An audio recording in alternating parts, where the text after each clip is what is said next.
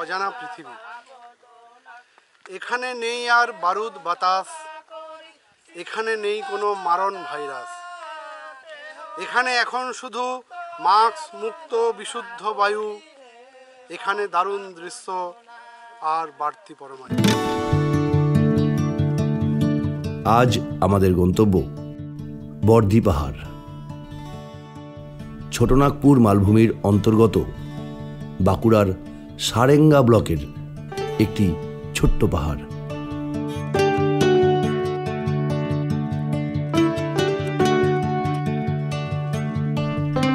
শাল, সেগুন, মহুয়া, পলাশ ও নানা ঔষধি গাছে সমৃদ্ধ জঙ্গলের মধ্যে লাল পাহাড়ি রাস্তা।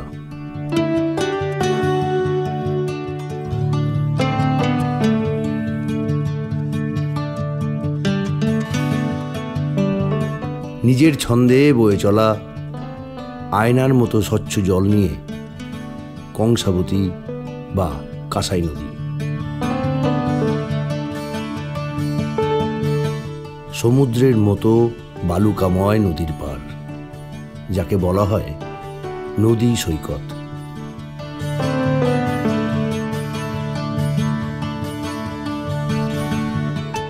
ইচ্ছা হলে পাহাড়ের গা বেয়ে পাথরের উপর দিয়ে নদীর পাড়ে নামা যায়।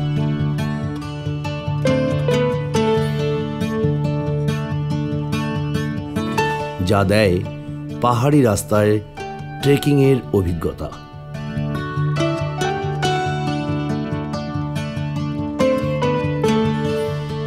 নদীর পার বরাবর হেঁটে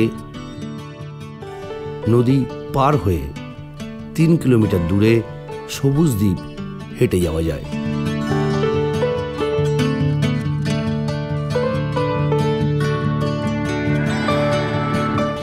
যা থেকে পাওয়া যায় কোস্টাল ট্রেকিংয়ের অভিজ্ঞতা।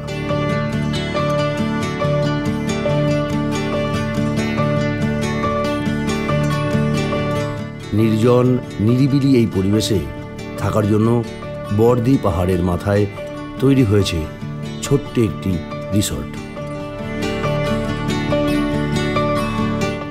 বর্দি পাহাড় ইকো রিসর্ট।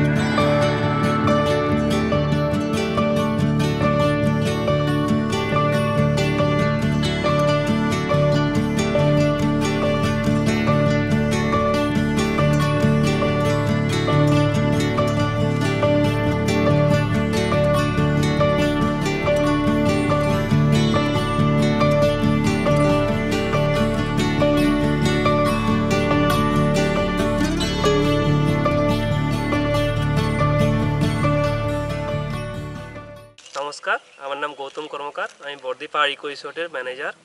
এখানেই থাকি। এখানে আমি 24 ঘন্টা পরিষেবা পাবেন আমাদের কাছ থেকে। আমাদের ফোন নাম্বার হচ্ছে 8637580620। ম্যানেজার গৌতমবাবু আমাদের ঘুরিয়ে দেখালেন বর্দি পাহাড়। প্রথমেই আমরা গেলাম বর্দি পাহাড় ভিউ পয়েন্ট।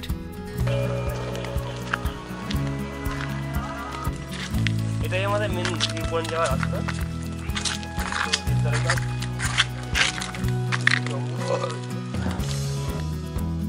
এখানে বসলে মানে ওই জায়গাগুলোতে বসলে খুব সুন্দর হাওয়া আছে, মানে এসি তো ফেল করে দেবে।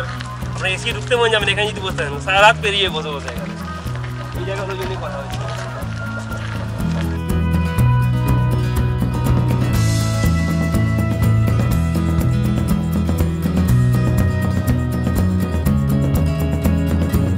সাদা কালারের গাছটা ওটা বান্দর পিছলা গাছ বলে আমাদের গ্রামের ভাষায়। মানে বান্দরে কি হয়, উঠতে গেলে স্লিপ করে নিয়ে চলে যায়, ওই জন্য বান্দর এটা দেখলেই উঠতে যায় না। অন্য গাছে ওঠে কিন্তু এই গাছটাতে ওঠে না।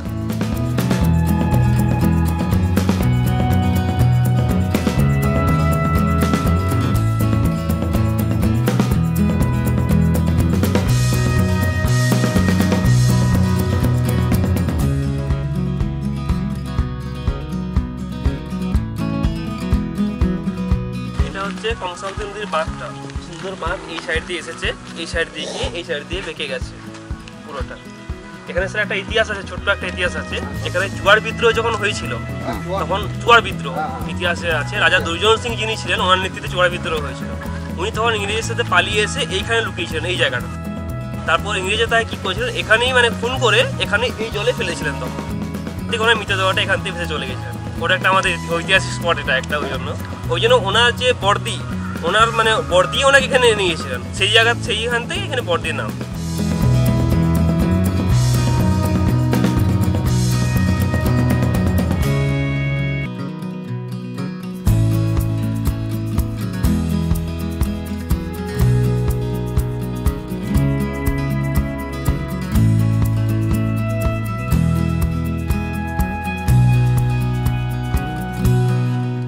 বর্দি পাহাড় ভিউ পয়েন্ট দেখে আমরা চললাম বর্দি পাহাড়ের মাথার উপর, যেখানে রয়েছে একটি ছোট শিব মন্দির।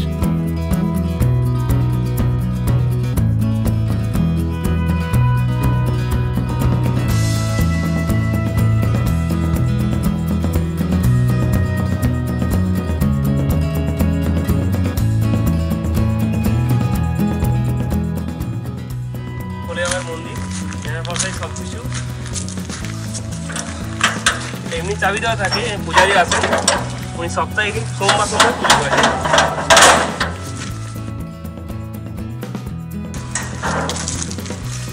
উনি জঙ্গলে আগে ছিলেন, এনাকে মন্দির করে প্রতিষ্ঠা করা হয়েছে।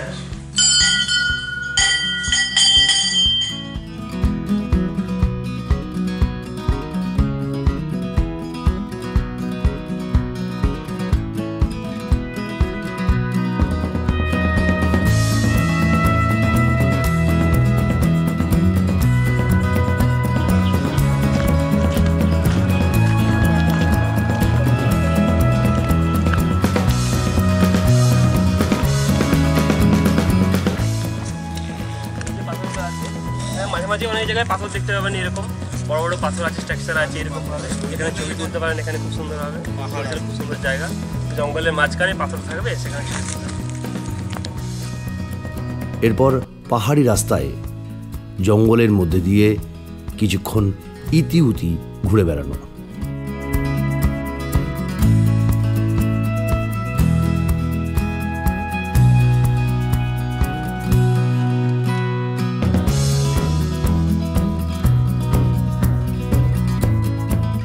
তারপর চললাম সবুজ দ্বীপ দেখতে।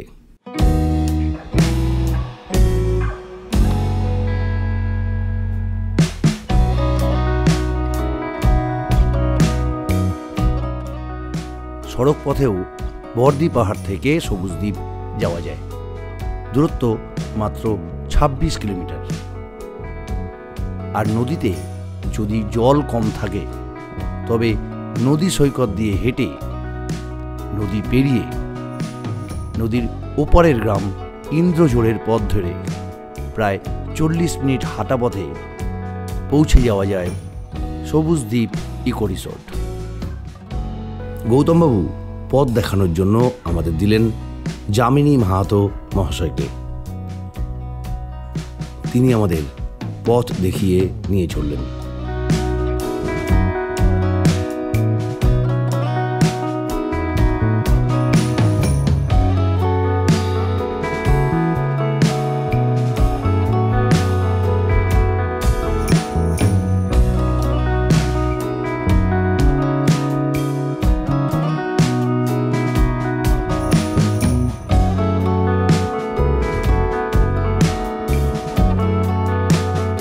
প্রায় 40 মিনিট হাঁটার পর আমরা পৌঁছে গেলাম সবুজ দ্বীপ।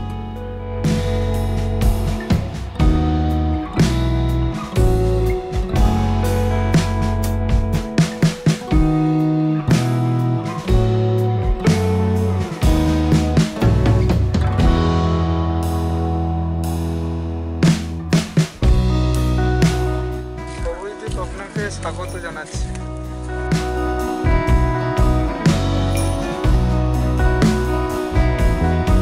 কংসাবতী নদীর মাঝে একটি ছোট্ট দ্বীপ।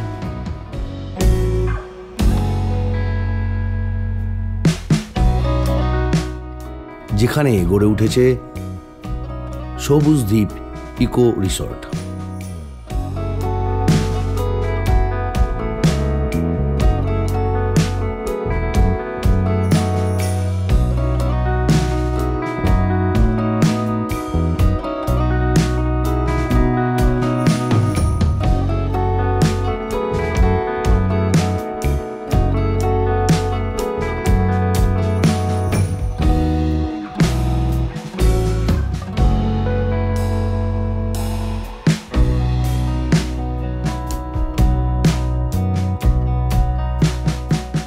আমার নাম স্যার জামিনী মাহাতো।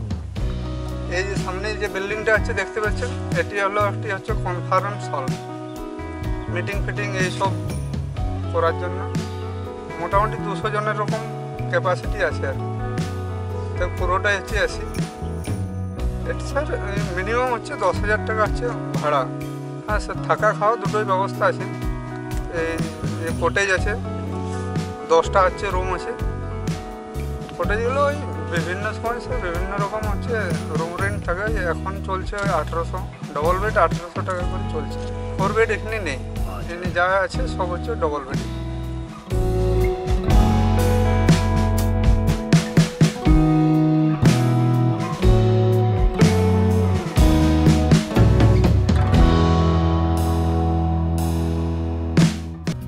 রয়েছে চিলড্রেন পার্ক,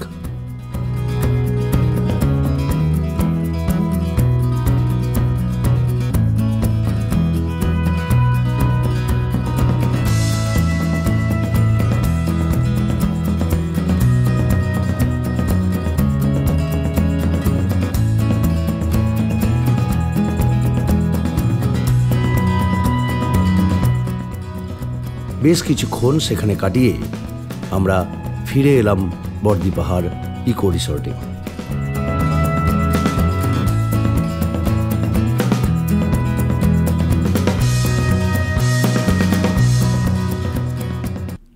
গৌতমবাবু আমাদের সঙ্গে আলাপ করিয়ে দিলেন এখানকার ট্যুর গাইড যেন অজানা মাননীয় বুদ্ধদেব মিশ্রর সঙ্গে। এখানে নেই আর বারুদ বাতাস, এখানে নেই কোনো মারণ ভাইরাস।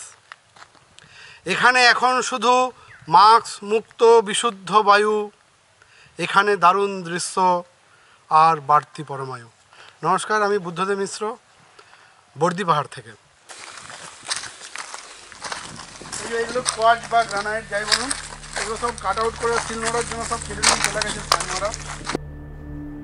তিনি আমাদের নিয়ে গেলেন ভিউ পয়েন্টে,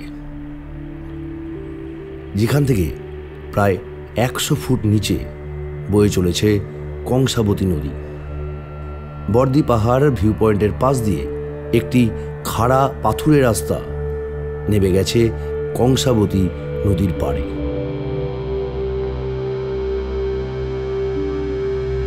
তিনি আমাদের গাইড করে নিয়ে চললেন সেই নদীর পাড়ে। এ এক রোমাঞ্চকর অভিজ্ঞতা।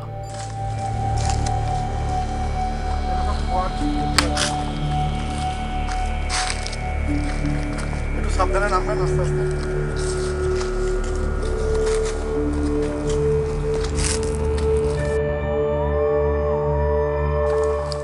যারা একটু ট্রেকিং ভালোবাসেন, পাহাড়ে চড়তে উঠতে ভালোবাসেন, তাদের জন্য খুব সুন্দর নামার পথ এটা।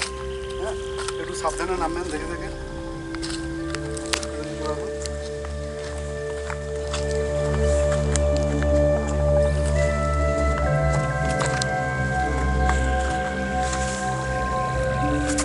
আপনারা এইভাবে নামবেন, তাহলে কোনো অসুবিধা হবে না। এভাবে আস্তে আস্তে নামুন, তবে তো পাহাড়ে কি আনন্দ। আপনারা যে পাহাড়ে এসছেন তবে তো বোঝা যাবে যে হ্যাঁ পাহাড়ে এসছি না।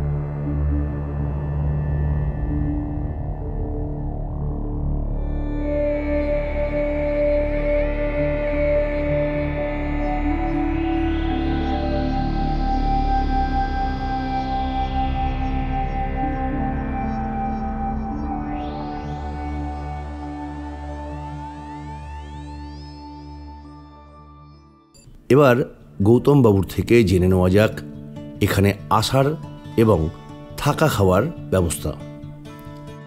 এখানে 4 বেডের রুম, ডবল বেডরুম দুটোই অ্যাভেলেবেল আছে। 3টে একসাথে করা যায়, যেমন 3টে ডবল বেড আছে, 3জন যারা নিলেন তাদের জন্য। এগুলো ডবল বেড আছে, হ্যাঁ 3টে ডবল বেড একসাথে আছে। কেউ যদি একটা ফ্যামিলি আছে 3টে ডবল বেড রুম নেয়, তাহলে কি হবে, ওই 3টে ডবল রুম পেয়ে যাবেন, তার সাথে স্পেসটা পাবেন, ব্যালকনি বা স্পেসটা, ওখানে সবাই বসে আড্ডা দিতে পারবেন, এরকম একটা পরিস্থিতি।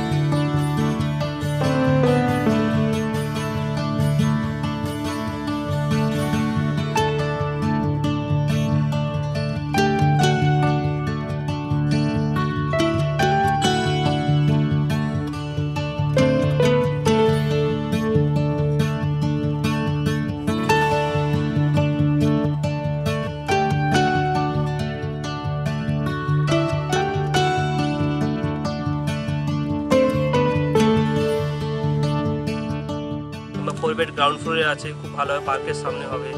4 বেডের ওপরে আছে, সেগুলো ব্যালকনি থাকবে। 4 বেডরুম এই বিল্ডিংয়ে 4 বেডরুম আছে, মানে এই সিঁড়ি একটা আছে, এই ব্যালকনি একটা আছে, ওপরে ব্যালকনিতে একটা 4 বেডরুম আছে। তারপর এই নিচে গ্রাউন্ড ফ্লোরে আছে, বসে আছে অনেক ফ্লোর আছে, এখানে একটা 4টা 4 বেড, একটা 4 বেড অপোজিট সাইডে আছে।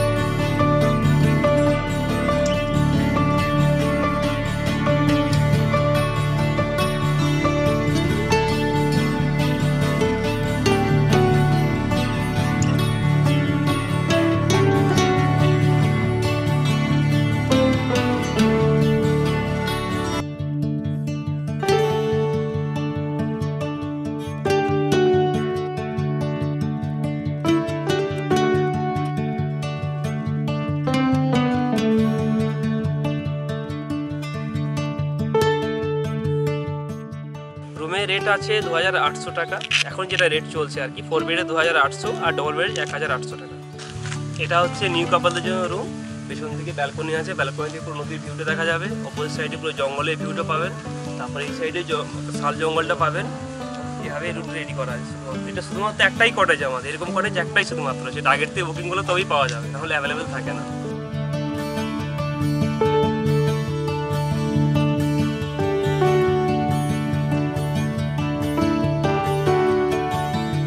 এখানে লাঞ্চ ডিনার বাঙালি খাবার সব রকমই পাওয়া যাবে, ডাল ভাত, আলু পোস্ত, সবজি, তারপর দেশি রুই কাতলা মাছ, দেশি মটন পাবেন, দেশি চিকেন, দেশি হাঁস, হাঁসের ডিম, এগুলো সব কিছুই অ্যাভেলেবেল আছে। এটা দক্ষিণ বাঁকুড়ায় অবস্থিত, সিমডাপাল তালডাংরা পিউলগাড়ি মোড় হয়ে, পিউলগাড়ি মোড় থেকে 9 কিলোমিটার দূরে এখানে আসতে হবে। আসবে যদি কলকাতা থেকে আসতে চান, তাহলে খড়গপুর চৌরঙ্গি হয়ে মেদিনীপুর সারেঙ্গা পিউলগাড়ি মোড়, তারপর এখান থেকে আসতে হবে। দুর্গাপুর দিয়ে আসছে, দুর্গাপুর দিয়েও আসতে পারেন, কিংবা ঝাড়গ্রাম থেকে যদি আসতে চান ঝাড়গ্রাম দিয়েও আসতে পারেন বোম্বে রোড ধরে। আর সবথেকে মেন পয়েন্ট, যদি ট্রেনে আসতে চান, ট্রেনে যদি আপনি বাঁকুড়া স্টেশনে নামবেন, বাঁকুড়া স্টেশনে নামলে আমাদেরকে কল করবেন, এখান থেকে গাড়ি পাঠিয়ে দেবো আমরা, সেখান থেকে আপনি রিসিভ করে দেবেন। কিংবা দুর্গাপুর স্টেশনে নামেন, সেখান থেকে আপনি বাসও পাবেন, অ্যাভেলেবেল বাস পাবেন, কিংবা গাড়ি ভাড়া করলে গাড়িও চলে আসবে। বাঁকুড়া থেকে গাড়ি পাওয়া যায়, আমাদেরকে বললেও আমরা করে দেবো যে না, বাঁকুড়া স্টেশনে নামলে গাড়ি পেয়ে যাবেন। বাঁকুড়া থেকে 65 কিলোমিটার, হ্যাঁ নিয়ে আসছে বাঁকুড়া। বাঁকুড়া ঝাড়গ্রাম প্রায় সেম ডিস্টেন্স। আর দুর্গাপুরটা অ্যাভেলেবেল ট্রেন পাওয়া যায় দুর্গাপুর থেকে, তো দুর্গাপুরে আসলে ওখান থেকেও বাস অ্যাভেলেবেল আছে, কিংবা গাড়ি অ্যাভেলেবেল পেয়ে যাবেন। তাই যারা নিরিবিলি শান্ত পরিবেশে একদিন বা দুদিন কাটাতে চান, তাদের জন্য আদর্শ জায়গা এই বর্দি পাহাড়। আমাদের এই ভিডিওটি আপনার কেমন লাগলো তা লিখে জানাতে ভুলবেন না। ভালো লাগলে অবশ্যই লাইক করবেন। আরও কিছু জানার থাকলে কমেন্ট বক্সে কমেন্ট করবেন। আর প্রতিনিয়ত এই ধরনের নতুন নতুন জায়গার বিস্তারিত তথ্য নিয়ে নতুন নতুন ভিডিও পেতে সাবস্ক্রাইব করবেন আমাদের চ্যানেল মিরাকেল এন্টারটেনমেন্ট। এতক্ষণ ধরে আমাদের সাথে থাকার জন্য আপনাকে অজস্র অজস্র ধন্যবাদ।